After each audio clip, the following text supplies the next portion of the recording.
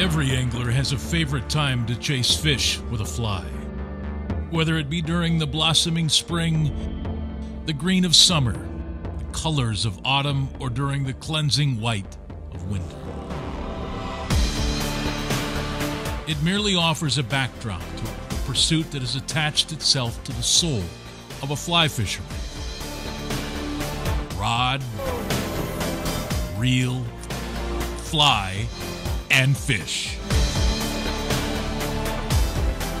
Under that log, behind that rock, or deep in the dark blue could live a fish of a lifetime. Oh, he got it! He hit it! It's in that helpless hope that an angler will march from year to year in a lifetime, hoping the next cast connects dreams and a fish of legend.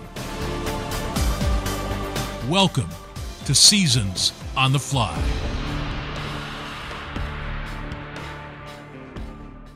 Welcome to Seasons on the Fly. I'm Greg Heister.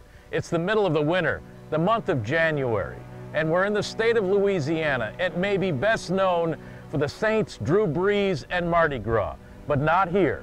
The Bull Redfish scores all of the headlines. Ladies and gentlemen, this is Seasons on the Fly, and welcome to the marshes and the bayou of the great state of Louisiana. Long. Keep coming, stop. Bump. He hit you, strip. He hit it. Nice. Good fish. Shallow water doesn't offer much safety to a fish. It's why they love the deep. Not the case for the bull red. They are the apex predator in this jungle. Big, bad, a bully. Good job, Todd. I never saw the fish till he ate it. Yeah, that's what I'm talking about. Way to hustle. It is a very unique fishery in the fact that this is the only area in the country that you can find large redfish in the shallow marshes.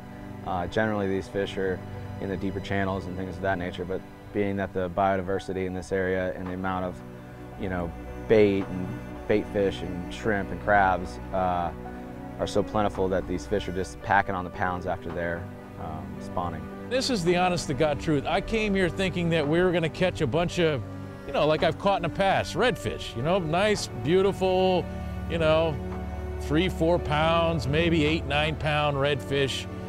And that first fish, fly goes in, just like a redfish does, turns on, comes over and grabs it, you stick them, you pull them up out of the water, and it was like an 18-pound redfish, biggest redfish I'd ever caught in my life.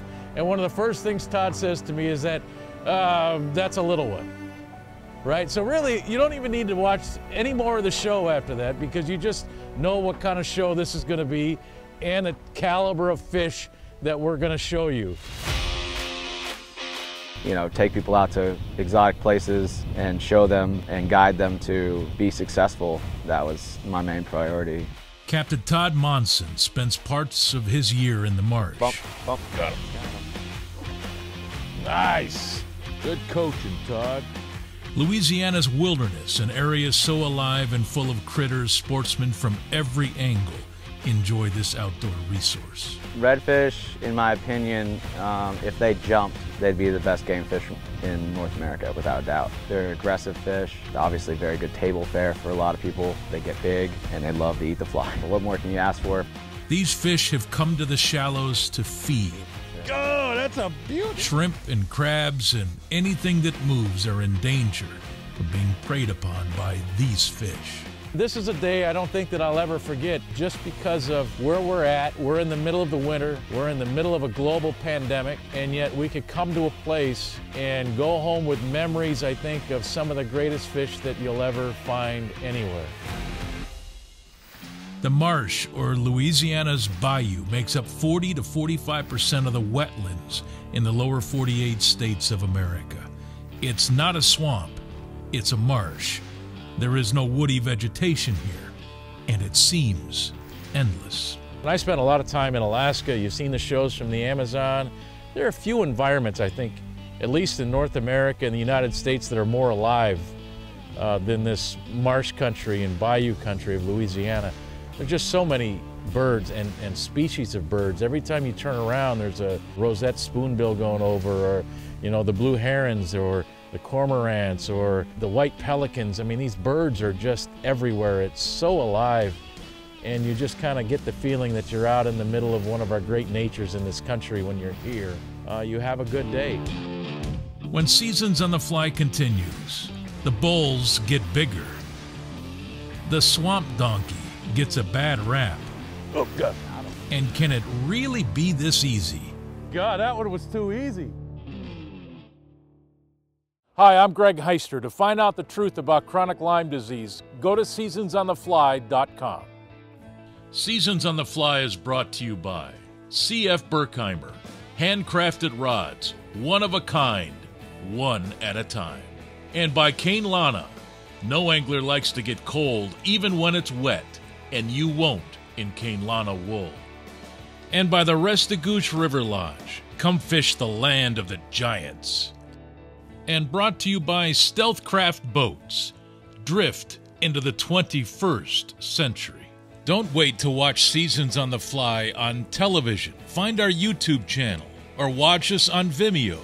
And you can now download the Seasons on the Fly app and watch us on Apple TV and Roku. It's Seasons on the Fly on your schedule. Hi, I'm Greg Heister. Don't let the Seasons on the Fly experience end when the show does. Go to seasonsonthefly.com to watch all kinds of video, including fly tying demonstrations, full episodes, and you can support the show by buying a hat or a DVD. Your support is greatly appreciated. And you can follow Seasons on the Fly on Facebook, Twitter, and Instagram. Your support is greatly appreciated, and I hope to see you on the water sometime. Seasons on the Fly is brought to you by Yeti Coolers, built for the wild. And by Honda, power when and where you need it.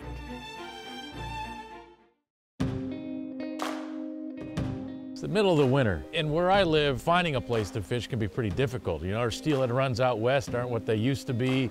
So when I got a hold of Todd and he said, look, Louisiana, I'm like, Louisiana. It was an opportunity to come down here and just to get away from COVID for a little bit, catch some fish. Go bump.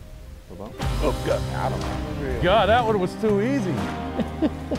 The Louisiana marsh is in essence the liver of millions of square miles. The water starts north and dumps into the Gulf of Mexico here. The Louisiana Bayou is a filtering ecosystem like few others, rich and diverse. It's unbelievable, you know, some of the shoreline that you fish now will be completely different in the next year. There's always little channels popping up or mud flats and banks and stuff that completely are changed by currents and whatnot. So it's always something new and you're constantly learning. The marsh definitely holds its own beauty, without a doubt.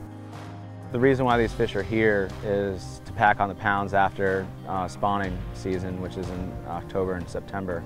They're in here eating all the crabs and shrimp and different little bait fish that are all over this area. You know, everybody posts the photos, the hero shots of all these big heads and these fish that, you know, are probably out of the frame. And you're like, okay, they're probably out in 400 feet of water somewhere. They've dropped something down, you know, 300 feet. I had no idea that we were going to catch fish in the marsh, and it was all visual. Bump, bump, bump, bump, bump. He's all over you. Bump, bump. Oh, got him. Got him. Nice. Nice. Good job.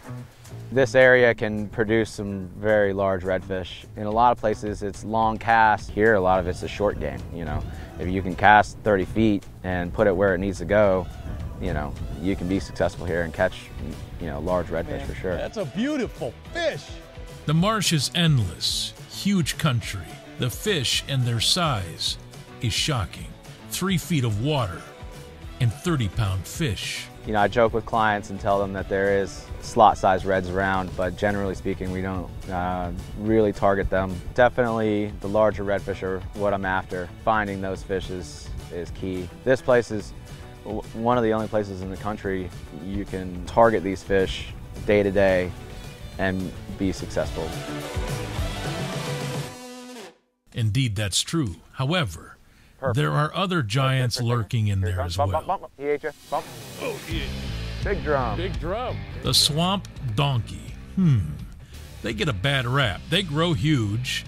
Not the best fighters, but some are better than others. They are slimy, they got a little bit of stink to them. Sometimes they don't pull as hard as the reds, but how can you not be happy catching a fish on a fly? Sometimes they can be even more tricky to get to eat than the reds. You know, it takes real slow. You gotta get the fly right in front of them. They're very lazy eaters. It's a big fish, and I love getting pictures with them. And that brings us to the Cajun or the Marsh Slam, the redfish, the black drum, and the sheep's head.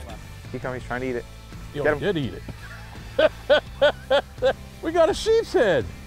These things have some wild teeth, man.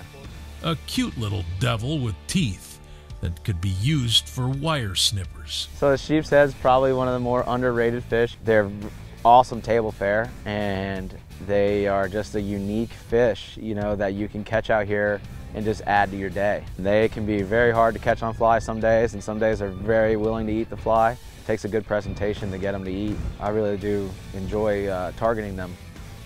When Seasons on the Fly continues, it's total teamwork. More with the Swamp Donkey, and you can't go to Louisiana without eating an oyster. Seasons on the Fly is brought to you by the new SOF UV adhesives, industrial grade, tack-free, and a complete line of colors, sparkle, and you won't beat the price. Change the way you tie flies. And by CF Berkheimer, handcrafted rods, one of a kind, and one at a time. And by Tarpon Key Lodge in Belize, catch a grand slam before breakfast. Hi, I'm Greg Heister. A reminder, please support our sponsors. Without them, this show is impossible. You can do that by going to seasonsonthefly.com, clicking on their logo, and let them know that you support them and that you're part of the team. Thanks for watching Seasons on the Fly. Seasons on the Fly is brought to you by Cane Lana. No angler likes to get cold even when it's wet, and you won't in Cane Lana wool. And by Sea Run Cases, where every case tells a story and are air travel approved. And by seasonsonthefly.com. Don't let the experience end when the show does. And by the brand new Seasons on the Fly Lodge, the SOF experience continues on Alaska's Kvichak River. And brought to you by Stealthcraft Boats. Drift into the 21st century.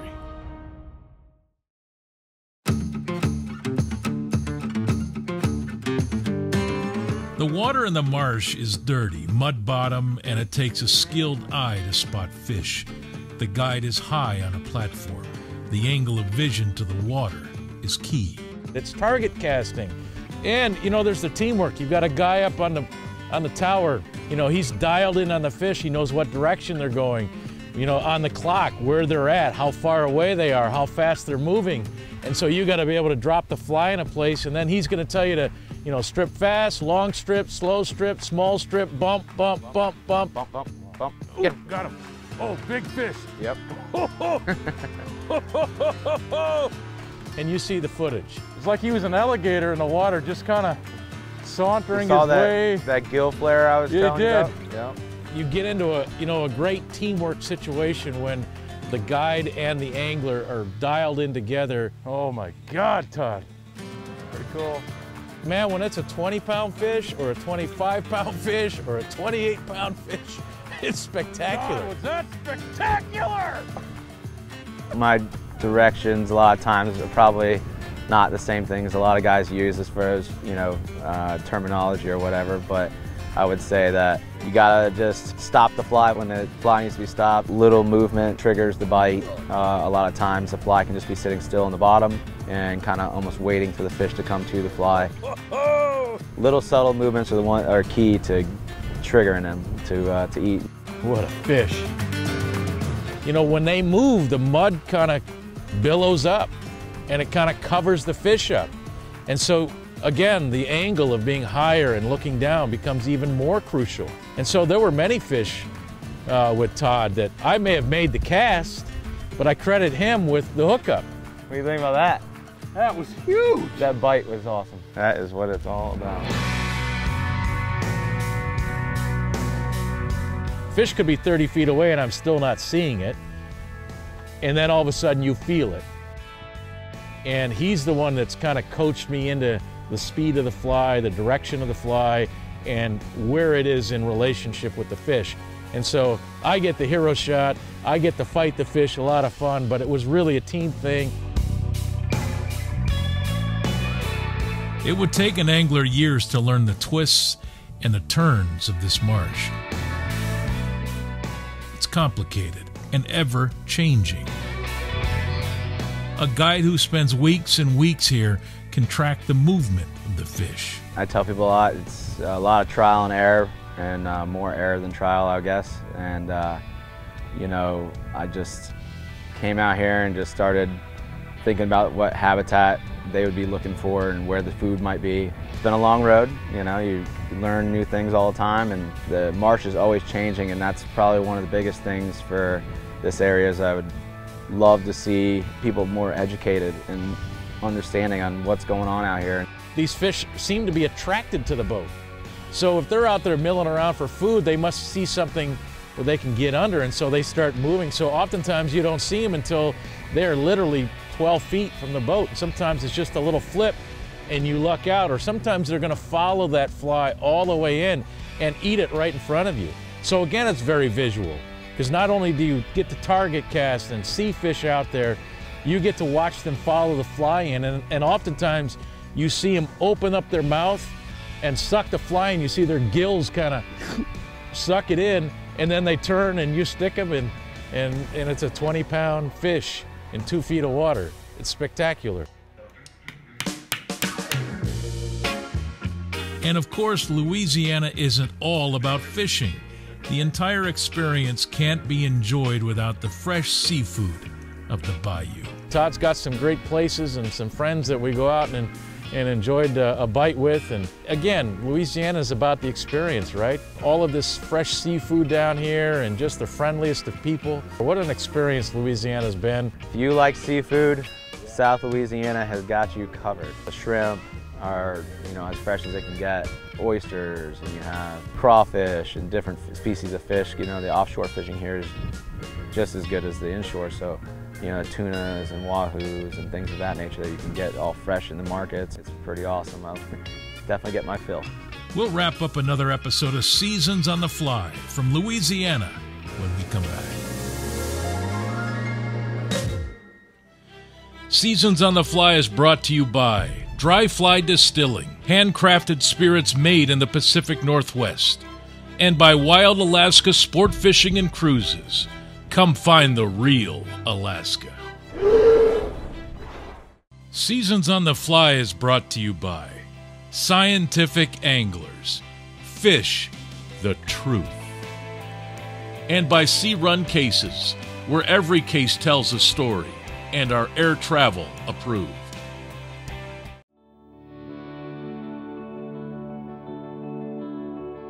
Well, we're on a flyway here, so we do get a lot of ducks. Generally in this area, they're all divers, but we do have just a lot of birds. And it's funny because, you know, you ride around in the marsh every day in the boat, and, you know, some guy looks at a white pelican, and I'm just like, oh, it's just another white pelican. But in all actuality, you know, people can ride around here and you're going to see some stuff that not everybody gets to see and experience. You know, the amount of marine life that you see, tons of porpoises, they're everywhere. That's another thing that clients are always staring at and wanting to see and take photos, and I kind of take for granted. You know, it's pretty awesome. Not to mention we have a lot of sea turtles in and out of the marsh, and sharks and things like that, so it's definitely very diverse. The word bayou is thought to come from a Choctaw Indian word that means small stream. There is nothing small about the bayou in Louisiana. Its diversity is rich, its acreage is enormous, and its fish are unforgettable. The red drum has a beauty that is unique to this environment. Much like the marsh, it's subtle, more bronze than red, and more worthy than a swamp. A marsh more alive than most areas of the world, and during a global pandemic, the ultimate spot to isolate. Nice, good fish. I'm Greg Heister, and I'll see you next time on Seasons on the Fly. Good fish. God, that was a sweet take. Redfish in the industry are a big deal, and they're becoming even more popular, and I think more people want to catch them. They're spectacular, but once you catch a 25-pound redfish on a fly, I think it's going to be very difficult to go home and dream about a 5-pounder or an 8-pounder. So you got to find the magic in all of this. Oh my God, Todd. Pretty cool. What a fish. If you want to catch a redfish of your life, he's the guy to call. He's the guy, the absolute guy to call.